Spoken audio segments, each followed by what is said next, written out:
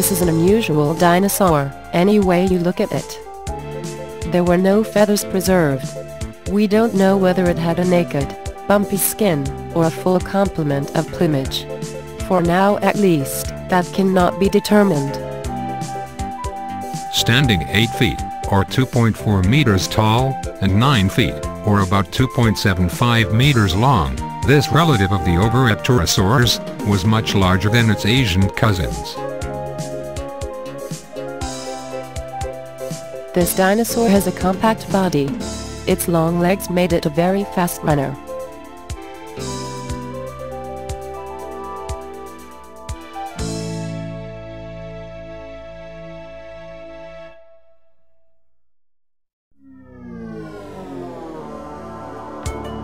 It was completely edentulous. Its body shares many common attributes with modern birds as well.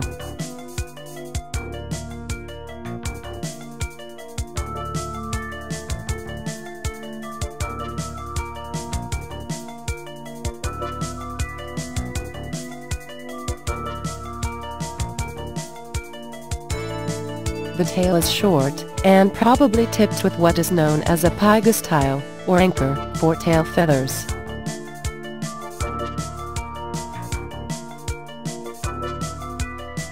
Instead of a boot, at the distal end of the pubis, this dinosaur had a concavity, like some modern birds.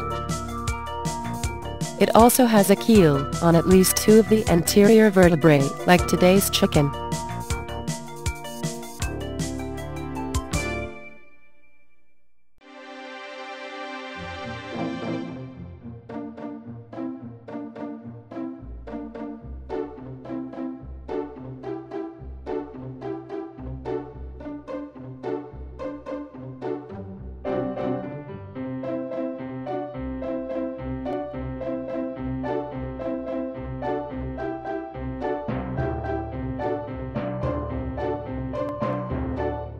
The forelimbs were about 42 inches or 1.1 meters long, tipped with very large, sharp, lethal claws, capable of inflicting mortal wounds on its prey or great harm to any attacker.